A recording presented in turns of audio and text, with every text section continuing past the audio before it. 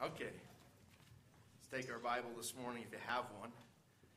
And I want you to go to 1 Peter in chapter 3. 1 Peter in chapter 3. 1 Peter chapter 3 this morning. I don't have to tell you this, but I'll tell you anyway. But I've been giving you some reruns lately. And I hope that you who pay attention will give me grace.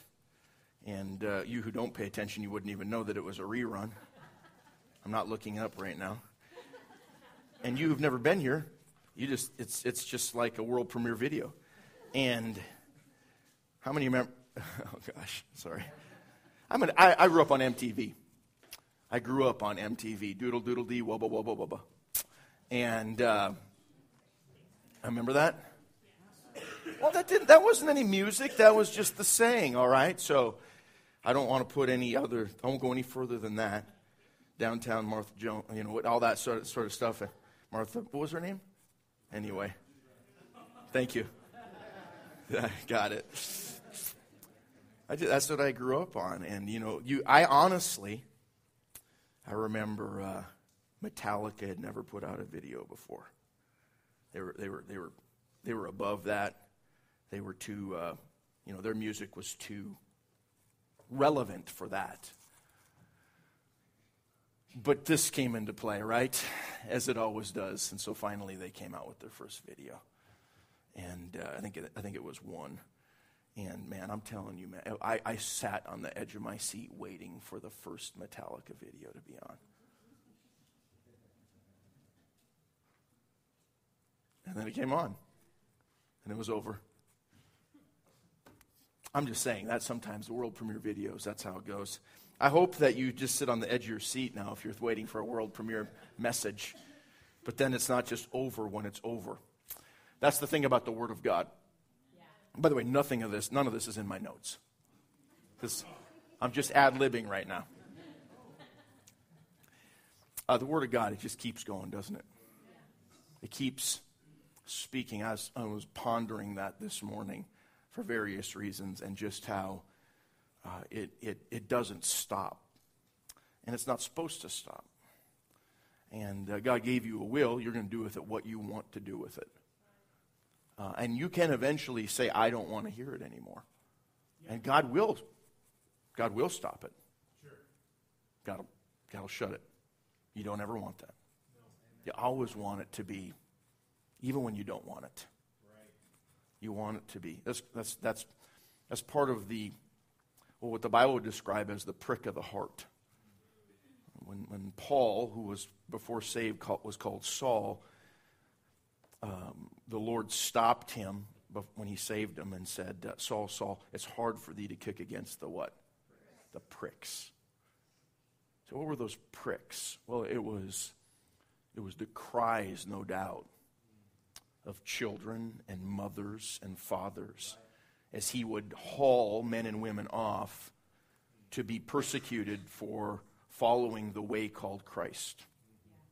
It was certainly, and probably one of the last, the cry of Stephen. And, what a prick. Say, what was the cry of Stephen? "Lord, lay not this sin to their charge." Whoa. We're going to stone this guy. We're going to kill this guy for the faith. And he's just looking up toward heaven and going, "Lord, lay not this sin to their charge." Oh, God, help us. God, help us to have that faith, right? Those are the pricks of the Word of God. It's hard for you to kick against it. Make it always hard to kick against the pricks of the Word of God. 1 Peter chapter 3, that's where I want you to be this morning for really just one verse. And I want to, as I try to do always, but in particular Sunday mornings, to lift up Jesus Christ. And I want him to be glorified, and I want him to have the preeminence. As if you're reading the bulletin, I'll say, I pray for the preeminence, that he have preeminence in all things. In other words, he'd be ruling in all things in our heart, in our life, in our church, our families, our governments, And I want Christ to have the preeminence. And the Bible says here, and he's speaking of persecution, but then he gets down to verse 18, and he still is speaking about persecution. And we won't speak about that as much, but I want you to look at this verse 18. And I think it's a gospel to a degree, in a nutshell. The gospel is that Christ died for your sins, was buried, and rose again the third day. But it helps here as we see not another portion of it, but a view of it. And he says in verse 18, "For Christ also hath once suffered for sins," notice now, "the just for the unjust, that he might bring us to God, being put to death in the flesh, but quickened by the Spirit."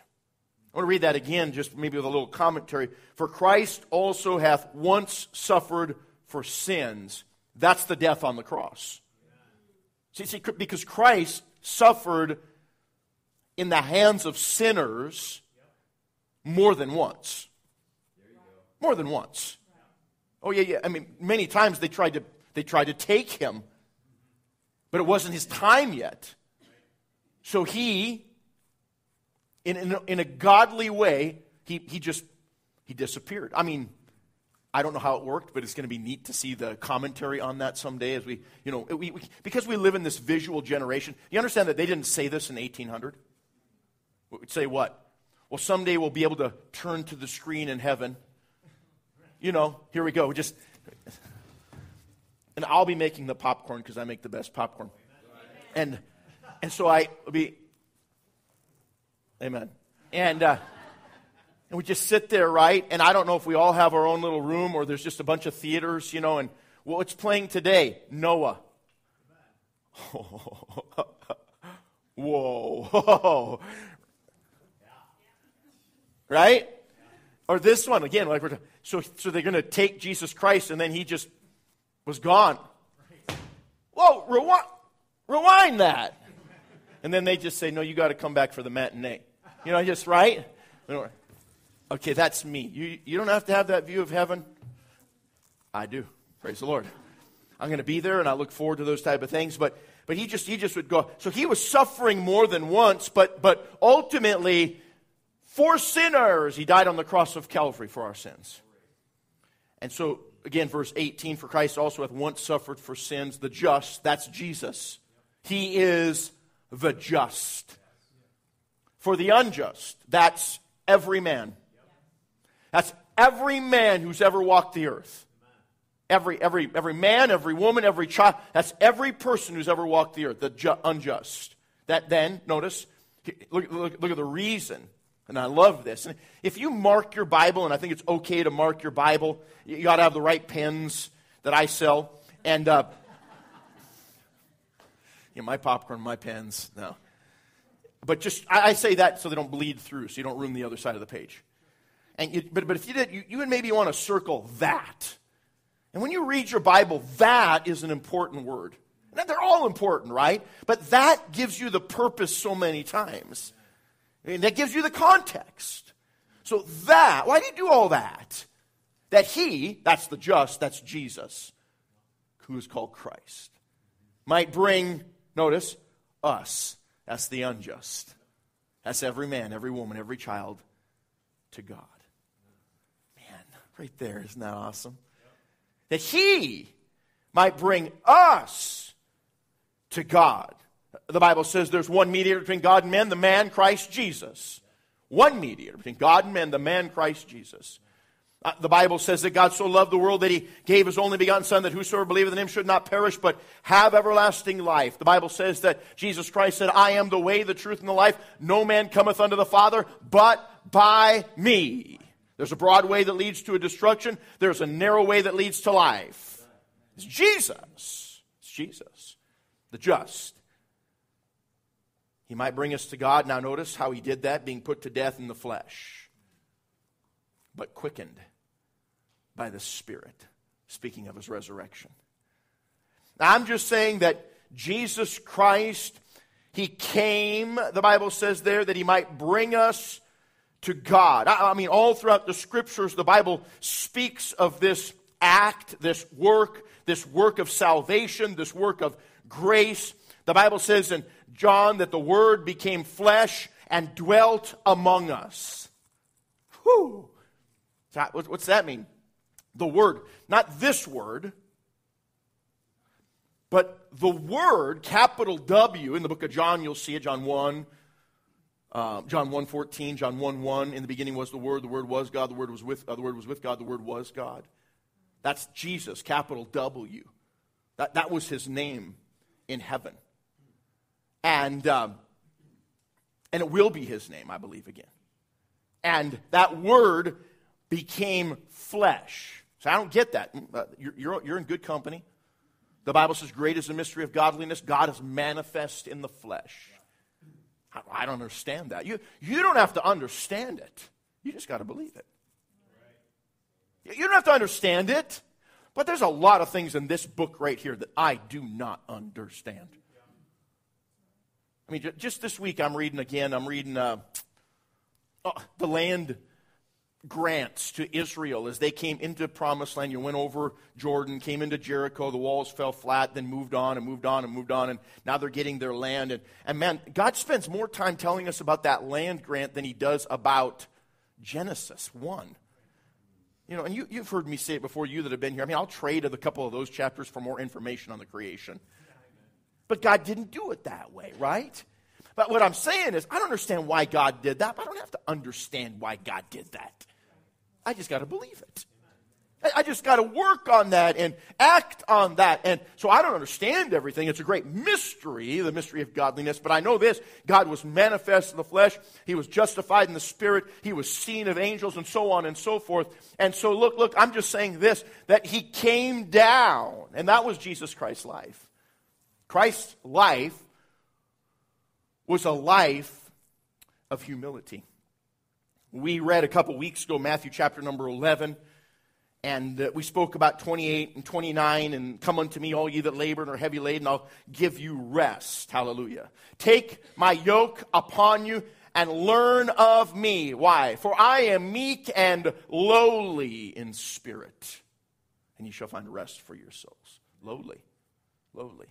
Say, what's so amazing about that? He's the King of Kings. He's the Lord of Lords. By him all things consist. He spoke the word and we are here. That's the one who became lowly. By the way, lowly doesn't mean homely. Say, why do you say that? I don't know, sometimes people get this idea that if you're lowly, you have to you have to, you know what I'm saying? You can't comb your hair, you can't brush your teeth, you can't clean your sandals, you can't wash your robe. Lowly doesn't mean homely. Lowly means lowly. Homely means homely. But maybe you don't have that perception, but a lot of people do. It's lowly. Lowly indicates humility. Lowly indicates no reputation. The Bible says about him that he made himself of no reputation. Lowly indicates an absence of pride, a denial of self. Lowly. That's Jesus Christ's life. Lowly. Jesus Christ's life was one that was an example of lowliness. An example. You see, one reason that Jesus Christ came to this earth, one reason, not the only reason, but one reason that Jesus Christ came to this earth was to leave us an example that we should walk in his steps. An example. See, far too many times we look at salvation and Christ's life as an escape, and it is. It's an escape. Like I haven't watched a debate on TV. I mean, I've seen some in my house. I've observed a few in the church. Not with you, other churches that I go to. not heritage. God forbid.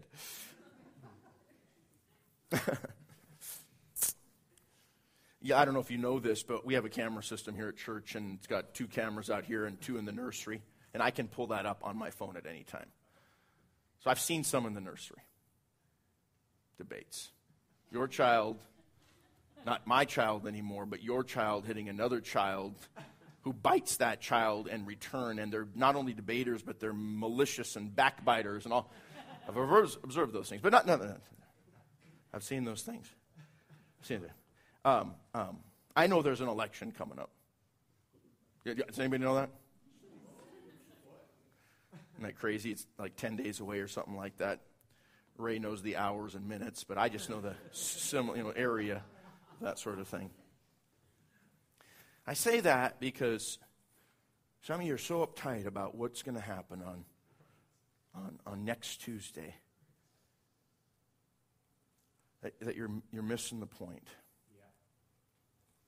And see, not only have I escaped the condemnation of hell because of Jesus Christ, but I have escaped. I have escaped. What? I've escaped. I'm here. I'm in the world. I'm not of the world, but I'm in the world. But I've escaped. You say, are you just in blissful ignorance? Oh, no. Contrary. I understand that there's issues and problems, but I've escaped those things through Jesus. See? I know that the answer. Look, I'm going to vote on next Tuesday. I'm going to vote. I'm going to vote for the candidate who is not for killing unborn babies. Okay? Say why? Because I'm going to vote according to the Scriptures. Now, I am going to vote for the candidates. They can be Republican or Democrat. Now, we know where most people go on these sides of the line, but it's an issue, it's not a party. I am going to vote for the candidate who is for the Bible on marriage. And when we're talking about presidential, we understand that it's more about the presidency. We also have this branch of government that is judicial, who will be appointing people in that area, correct? So this is just sidebar right now. So I'm going to vote for what I think is going to give us those. Say, what about, I'm talking about Bible things. You can vote all your other little things and read your little things and worry about this thing and that thing and this thing. But what does the Bible say? What saith the Scripture? What's that got to do with anything? I've escaped those things. I'm living here. And I hate to see the country going in this direction and that direction instead of the direction of Jesus Christ. I've escaped those things. Jesus Christ is our escape. Not that we live in blissful ignorance, but, listen, I don't have to be alarmed at those things. In fact, the Bible tells me all this stuff is going to happen.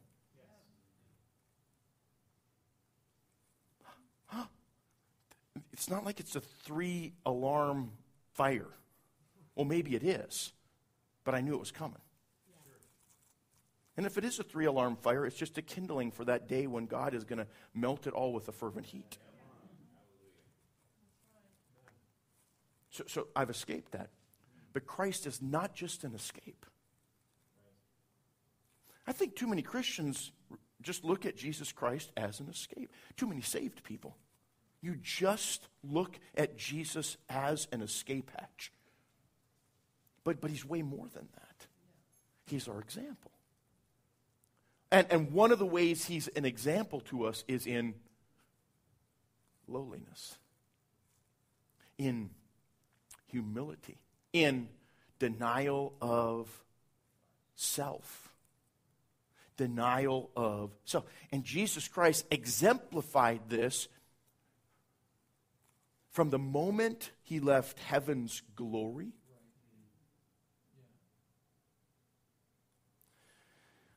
heaven's fellowship.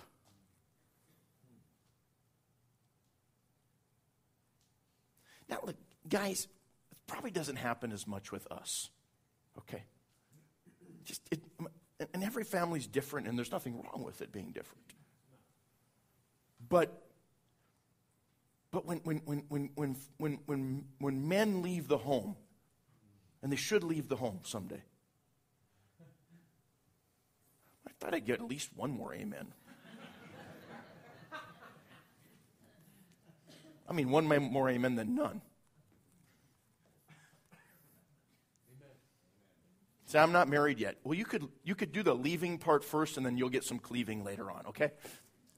Some of you, that'll catch on here in a while.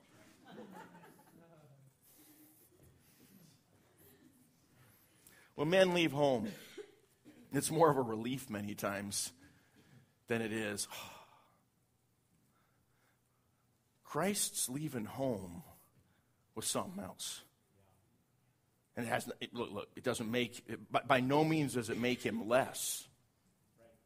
But you're talking about for eternity. He's been with the Father. And for eternity, say, how long's that been? Well, it's eternal, right? For eternity, it's been this, all right? Let's go back 2,000 years. And for eternity, up to that point, it was holy, holy, holy Lord God Almighty, which was and is to come. Thou art worthy, O Lord, to receive glory and honor and power and blessing. And that's what it's been for eternity. And then when that chorus stopped, it started again. And 2,000 years ago, Christ made a decision based upon the Father's will. I'm going down. I'm going down. And he left that. Say, why? Because if you're going to bring someone somewhere, you're still in 1 Peter 3? Look at it. Look at it, 1 Peter 3. That he might bring us to God. Do you see that? If you're going to bring someone, you got to go get them. You got to go get them. Well, he's not here right now. Well, he came. And he came down. So, if you're going to bring someone to Christ, you say, well, there's one mediator between God and men, the man Christ Jesus. We've said it here 1,000 times. If we've said it once, look, there's one mediator between God and men, the man Christ Jesus. But there's many mediators between men and Christ. And I'm looking at them. You have been given the ministry of reconciliation. Okay, what is reconciliation? Bringing two parties that are at odds with one another together. That's reconciliation. Bringing two parties that are at odds with one another together. That's what Christ does. We were enemies, and now we're friends because of Jesus Christ. The middle wall of partition was broken down, and he makes of twain one. And we're in the ministry of reconciliation. People that don't know that they're at odds with God are told that they're at odds with God because of sin. But you don't have to be at odds with God. And by the way, if you're at odds with God, he's right and you're wrong. If you're at odds with God, he's right and you're wrong.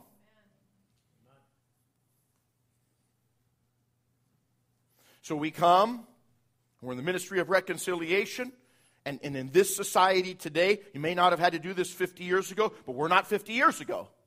We're in 2016. Hello. Welcome. Did you know you're a sinner? What's sin? What's sin? Are we going to start there today? No, we're not going to start there today because we're not talking about that right now. But we have to tell people. Why? So they can know that they're at odds with God, because sin is at odds with God. All sin is against God. It opposes God.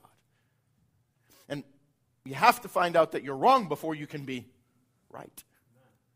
So that's the ministry of reconciliation, part of that, so that you can bring people to Jesus Christ, who then can bring us to who? God. To God. And so Jesus Christ's life was one of lowliness, one of humility, one of, if you would, submission. And Jesus Christ, it was down, down, down, down, down. I mean, Look at 2 Corinthians chapter 8, just so we can kind of, flip a little bit here, see what the Bible says.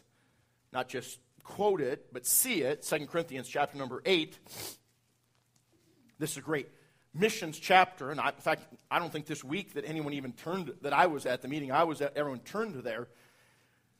But usually when we're talking about missions, we go here. 2 Corinthians 8, 9, and 10 is a treatise by Paul to the church at Corinth on giving. And Christ sets the example. Christ sets the example. He sets the example, the good example, in everything. And the Bible says here in 2 Corinthians 8, and if you would look at verse number 9, for ye know the grace of our Lord Jesus Christ, that though he was rich, yet for your sakes he became poor, that ye through his poverty might be rich. Say, what did he do? He left all the riches of heaven to come down to earth. Again, we might look at earth and go, man, it's pretty nice. And it is pretty nice, especially where we live. Right. I mean, all week long I've been hearing, where are you guys at? And then you say Post Falls, and they have no idea where Post Falls is. Right. So then you say Coeur d'Alene. Coeur d'Alene. Yeah. And I just tell them, that's our ugly stepsister over there. And, but just Coeur d'Alene. And then they go, oh, I drove through there once. That place is gorgeous. You know why they say that? Because it is. It's beautiful, right? I mean, that's why some of you moved here. You came over there, Timothy Lane, over there on I-90, and you got that view of the lake on the south side there, and it's that just picture, postcard effect, and went, oh, sweetie, we've got to move here. And you found out the houses weren't as cheap as you thought they were, and the wages are certainly not as high as you thought they were, but you know what? It's beautiful. So we put up with that sort of stuff. And yet, it's tainted by sin. Amen. Heaven is not. Right, there you go. Heaven is not. And Christ left that. He left those riches, and he became poor. I mean, like real poor. Yes. Not like just saying we're poor, but we have a shelf full, and a garage full, and a shed full, and a cellar full, and a storage, place full, but poor. Like so poor that he's born where the animals are. And God did all that on purpose. There was no room in the inn on purpose. I think. We're talking about Christmas right now. There's no room. And he came down. He came down from heaven. Look over to John chapter 3. Look over to John chapter 3. We just need to move on here a little bit here, and let's get through this thing. And not get through it, but show you. Amen. And make the point. The point is this. I'll tell you what the point is. The point is, if you're going to help people to God, you gotta go down. Amen. You gotta. We would say, someone would say, come down from your high horse. Yep. You got to get down from your lofty position. Well, I don't know where your lofty position is, or if you're in a lofty position, but I just know man gets in a lofty position pretty quick over pretty petty things. And in a selfie society, gets there really quick. I did, and me did, and all that stuff, right? And you got to come down. Amen.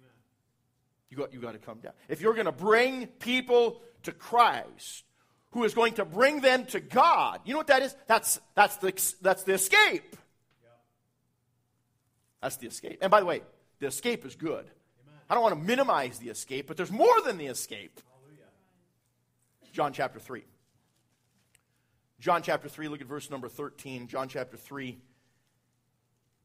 and verse number 13, the Bible says here, and no man hath ascended up to heaven, but he that came down from heaven, even the Son of Man, which is in heaven. So he ascended up to heaven, we see that, but first, the Bible says there in verse 13, that he had to come down from heaven, even the Son of Man, which is in heaven. He's gone back up, he sits at the right hand of the throne of God the Father, but first he came down from heaven.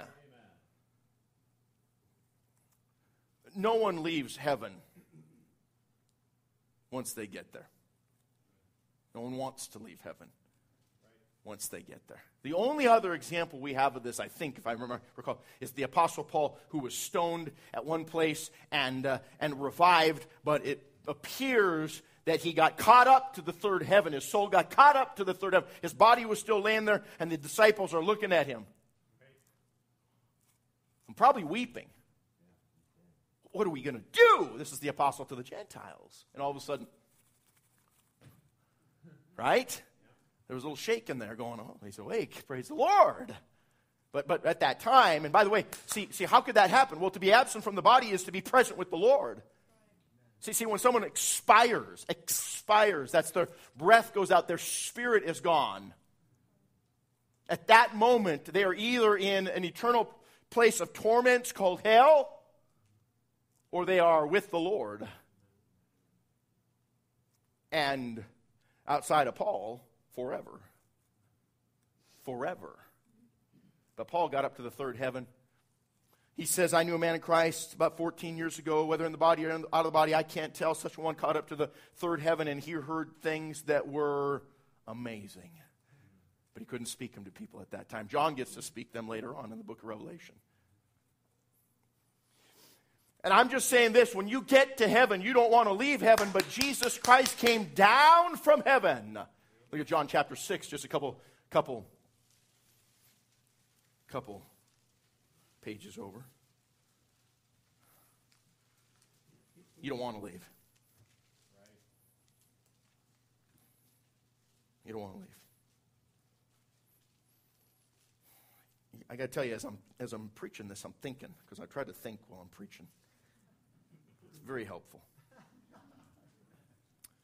There may be an exception to that. Say, what do you mean? Well, the Bible says that with rich man and Lazarus, there was a great gulf fixed between hell and that place called paradise. So that not only the people in hell couldn't get over to paradise, but the people in paradise couldn't get over to hell. So how does that all work? I don't know. I just read it at one time. So what would they want to do leaving paradise? Get people out of hell. Yep.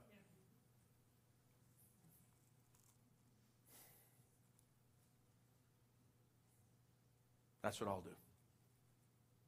Why don't you do it now? Amen. Why don't you do it now? Yep. Now is when you can. That's right. You can't later. But you can now. But you're going to have to come down. Right. Good. Well, I thought, get down from that thought. Yep. Well, come down. John 6, look at verse 38. For I came down from heaven. John 6:30. I came down from heaven, Christ says, not to do mine own will, but the will of him that sent me. That's pretty important, but we won't park there. Look at verse 41. The Jews then murmured at him because he said, I'm the bread which came down from heaven. That's what he was. Verse 51, the Bible says there, I am the living bread which came down from heaven. Look at verse number 58. This is that bread which came down from heaven, speaking of himself. Not as your fathers that eat manna and are dead. He that eateth of this bread shall live forever. You see, what is this? This is the Word became flesh, and he dwelt among us. He left the riches of heaven for the poverty of this earth. Why? That he might bring us to God. And if you're going to bring someone to Christ, bring someone to God, you're going to come down. Come down, Jesus Christ did from heaven. Not only that, his life was a life, again, of lowliness. His life was a life of humility. Look over to John chapter 8. John chapter 8. This is his life. Not calling the righteous, but sinners to repentance. And if you're going to call sinners to repent, you got to go to them. How shall they hear? We're going to cover that on Wednesday night. How shall they hear without a preacher? You know what I find myself doing? I find myself picking and choosing who I want to witness to. Why? Well, because I think they would make a better convert than they would make a better convert. You know what that is? Wrong. Let's just call it what it's sin. Are you confessing? I guess, but I don't have to confess it to you. I'm just telling it to you. I want you to know this, that look, I got flesh just like you got flesh, and I don't live above you. I deal with the same issues. What? You get on a high horse. Say, what's a high horse? Well, look. A high horse can be a Shetland pony if you're on it.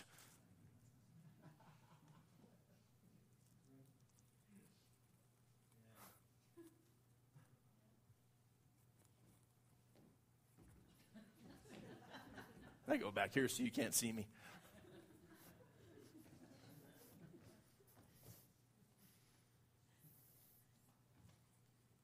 Right? Do you understand Christ rode a horse one day? Yeah, right up to the cross, or right up to the place where he's going to die. Well, it was a colt, the foal of an ass. Do you understand he's going to ride a high horse someday? Yep. And by the way, do you understand that if I got the Bible right, you that are saved are going to ride a high horse someday? According to Revelation, 19? He's coming back on a white horse, and it looks like the armies that are in heaven, they follow him. Well, the only way you're going to keep up with a horse is if you're on a horse as well. Especially if it's coming from heaven. Help. Amen.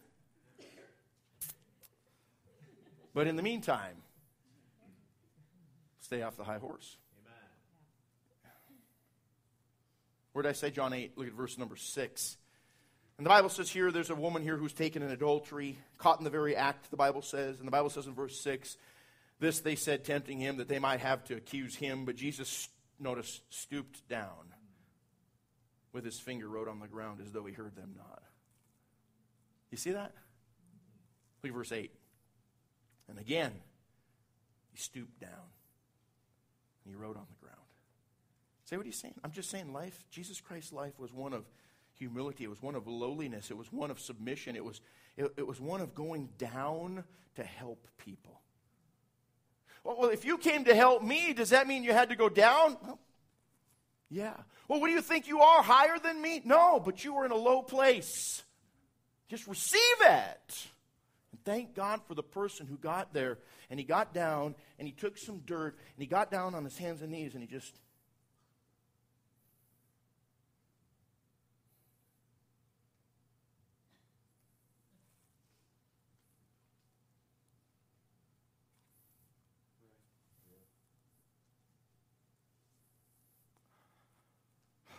touched sinners and I've touched dirt. Yeah, you're going to have to do that to help sinners. And you're going to have to do that to help dirty people. And I always appreciated the girls on our bus routes in college, the girls in particular, the ones who labored in our bus routes. When I was at Oklahoma Baptist College and got on the bus routes, and lice would go through the public school systems nearly every year. And especially in the areas we were, and our girls, in those bus routes, the guys didn't have to worry about it as much. We had the military haircut going on, or else. But every year, see, if you're going to help sinners, you got to handle sinners. You have to get down. Man, I remember going and they'd get lice every year. All the girls in the dorm had to wash all their sheets. And, it was the first time they'd ever done it, but I just had to wash all their sheets. And had to learn somehow, right? I'm joking. And they have to use that special shampoo and special comb, and it's just not fun, right? Even just talking about it, you start kind of going,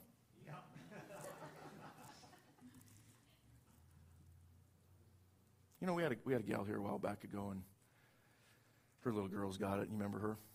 Alicia. And, she's, you should pray for her. I don't know where she's at. We don't know where she's at. But, man, those little girls were precious, weren't they?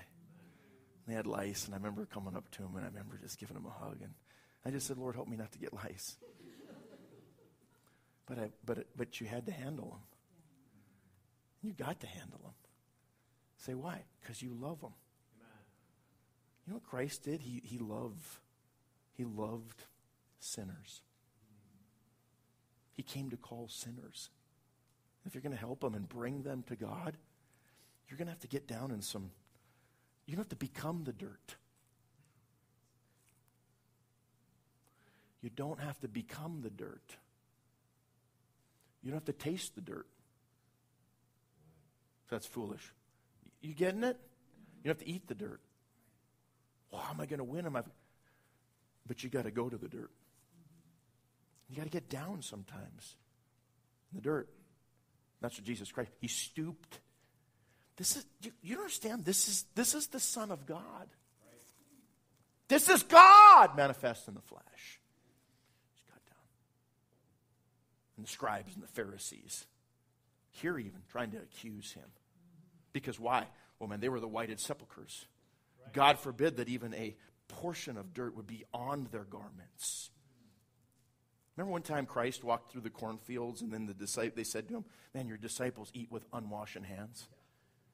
If you don't think that was intentional, let me tell you, it was intentional. I mean, Christ knew exactly what they're thinking. I think they walked through there and they just grabbed the corn and ripped it off and went, oh, you don't know what bacteria is in that. It's not like Jesus Christ had the hand sanitizer on his belt.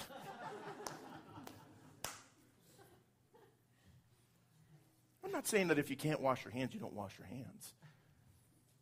I'm just saying you got to get down. Look at Luke chapter 22. Luke chapter 22. You got to go down. Jesus Christ is our humble Savior. He's meek and lowly. He gets down so that he can bring us to God. As an escape, yes, but as an example that you should follow his steps. You've heard me say before that the Son of God became the Son of Man, that the sons of man can become the sons of God. This is exactly what he's showing us here, an example. The Bible says here in Luke chapter number 22, look at verse number 41, and the Bible says here, you there? And he was withdrawn from them, but his disciples, Peter, James, and John, about a stone's cast, and he kneeled down and prayed. Down. It's his life. He's just down, down, down. It's just, so what does he do? He kneels down. This is a prayer position. It's not the only prayer position. You don't have to kneel down to pray, but you can kneel down and pray. I think you should kneel down and pray sometimes. I think you got to put both knees on the ground. This is havemonology. Why? This is a very vulnerable position. And it's made to be a vulnerable position. Why? Because you're defenseless. But you're defending. And you're defenseless. And God is defending. If you read Ephesians chapter number 6, where the Christian puts on the whole armor of God that he may be able to withstand in the evil day. And brethren, we are in an evil day. And I think it peaks at times like this. Halloween. Say, what's wrong with it? Just be honest. Just be honest to say what's wrong with it.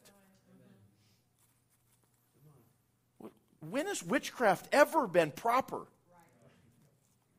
When has Satanism ever been proper? When is dressing up like a devil cute? Just be honest. I like the candy. Well, eat the candy, but be honest. Right? And you want to talk about evil peaking, forget about Halloween. Talk about that second Tuesday in November. You don't think that there are principalities and powers and spiritual wickedness in high places and a battle that is raging? Don't be deceived. And you say, what do? You can pray.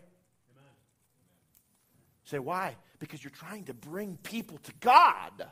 That's what you're trying. That's one reason why you're left here, is to bring people to God. Paul says, brethren, my heart's desire and prayer to God for Israel is that they might be saved. You say, what is that? Brought to God. Here's the children of Israel, the children of God, who have the oracles of God. That's the word of God and the law of God. But they were ignorant of God's righteousness and going about to establish their own righteousness, and they needed to submit themselves to the righteousness of God. Let's bring people to God. So how do you do that? You can kneel. You can get low. You know what prayer does? Prayer will help you get low. Prayer will help you get low.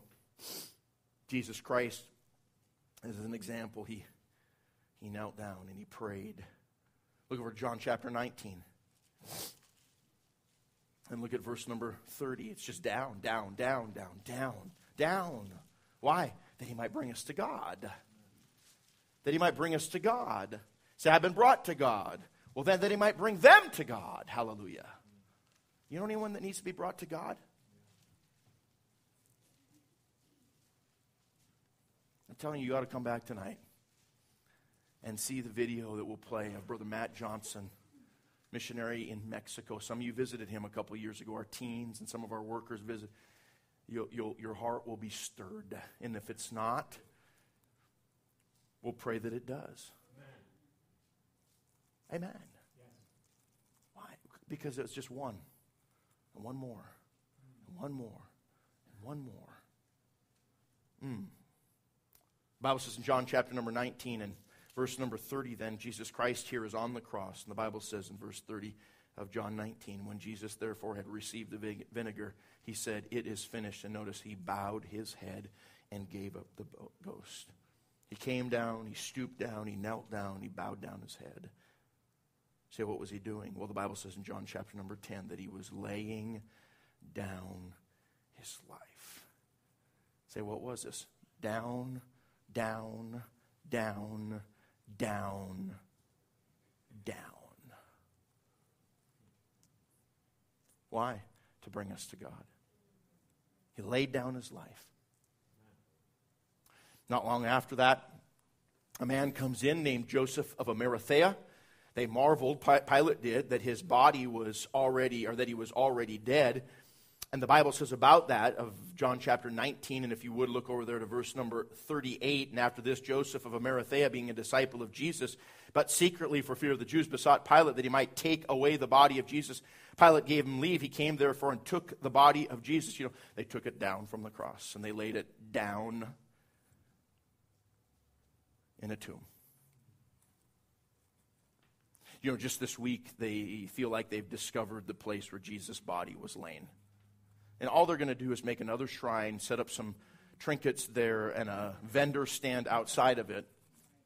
And they'll make some more money on ignorant tourists who want to see that place. And by the way, I think it would be neat to see the actual place. I've never wanted to go to Israel in particular, but there's one place I would love to go. That would be what's called Gordon's Calvary. If you ever see, there's different places where they think Calvary is. A British years ago found a place called where he has found it, and this is where Calvary was. They call it Gordon's Calvary, and I would love to go there someday. I mean, I just walk around like this.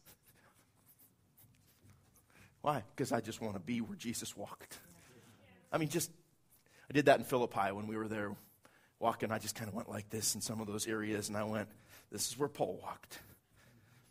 This is where Silas was. Maybe Lydia followed him around a little bit right here. Say, what did it do? Nothing. There was no pixie dust that came up and made me have the spirit of Paul or Silas or Lydia, or won't give you Christ. You can get him through belief. Just be cool. Took his body down. They laid it in a tomb. Right? At that point, it's just his body. Why? Well, his spirit had been commended to the Father already. Into thy hands, I commend my spirit. And his soul had departed. So what happened to his soul? Well, his soul went down. I believe as he became sin for us, he went down into hell. I say, how long? I don't know. How long would be too long? Okay, that's in Ephesians. He went down to the lowest part of the earth. He went to the other side of that area down there called Abraham's bosom, which was in the heart of the earth, and a place called paradise. It's not there any longer. Because after that, the Bible says, look, he was done being down. Say what? He had finished his work. Amen. Your work's not finished. Right. There's still work to do. Now, that was a lot of doctrine right there in about 15 seconds. That's why you should come Wednesday nights. He laid down his life. He finished the work. But I would say this. He didn't stay down. He didn't stay down. He rose again the third day according to the Scriptures. He ascended up to the Father. He sits there forever. Well, he sits there for now. Until he comes back to this earth to receive the saints who have believed on the Lord Jesus Christ, who have come to know to the Father through Jesus Christ, the Savior. And I'm just saying this, if we're going to bring people to God, you got to go down. You got to come down. Say, from where? I don't know. Look over to Romans chapter 12. I think we can wrap this up over in Romans chapter number 12.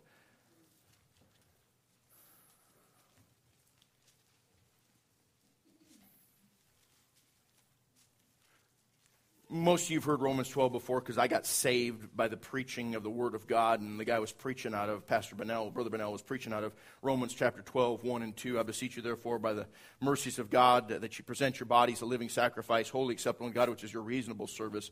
And be not conformed to this world, but be transformed by the renewing of your mind, that you may prove what is that good and acceptable and perfect will of God. Verse 3, for I say, through the grace given unto me, to every man that is among you, not to think of himself more highly than he ought to think, but to think soberly.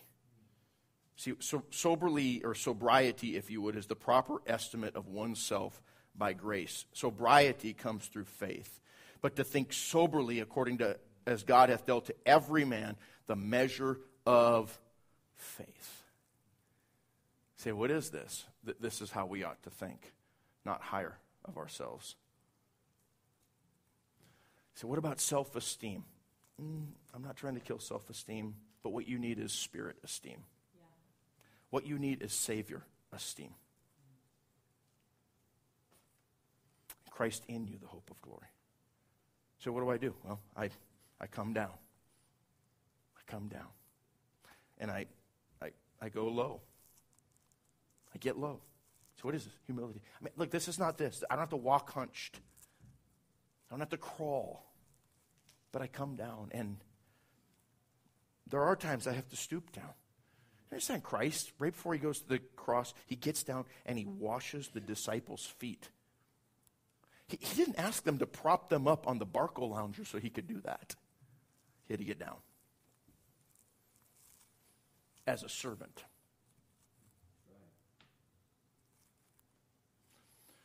He understood, look, the high horse is coming. The high horse is coming. See, if you'll humble yourself, the Bible says God will exalt you in due time. And the exaltation will come, but you know what it is for now? It's humility. Why? So that we can bring the unjust to Christ. Who can bring the unjust to God. You see, God's not trying to get them all the way there. You just got to get them to Christ. Amen. And by the way, that's not halfway. That's like, it's just a short way. Christ did the work. Yeah. He just said, are we okay? You can do that. Yep. You can do that. Church, you can do that. You see, I'm visiting for the first time. You can do that. You can bring someone to Christ. Have you ever been there? Have you been to Christ? Like I've been to Christ, so you know what I can do? I can tell someone to get to Christ. So look, I've been to Starbucks. So what's that got to do with anything? I can tell you how to get to Starbucks. I mean, there is a well-worn path between our house and Starbucks. You ever been to Christ? If you've been to Christ, you can tell someone how to get to Christ. And all you got to do is get them to Christ because, look, he came down, that he might bring us to God. You been to Christ? You been to Jesus? Have you come to Jesus? Different message, same invitation. Why don't you come to Jesus? You're not saved here today. You've never been to Jesus Christ. You're not brought to God. You're unjust. Right. You can be made just through Jesus Christ, who will justify you by faith. So I'm there. Glory. It's the best. Yep. It's the best. Some of you ought to notify your face it's the best. I mean, really. See, I'm having a tough day. I know. I have tough days too. Sure. And then I realized Jesus Christ is the best. Amen. Amen. Yes. He's the best. He's the best. And you can get someone to Jesus. You can't, but you're going to have to get down. You're going to have to come down. You have to go down. Oh, in due time you'll be exalted. But in the meantime, you go down. Christ, our escape, our example. Let's pray. Father, thank you again.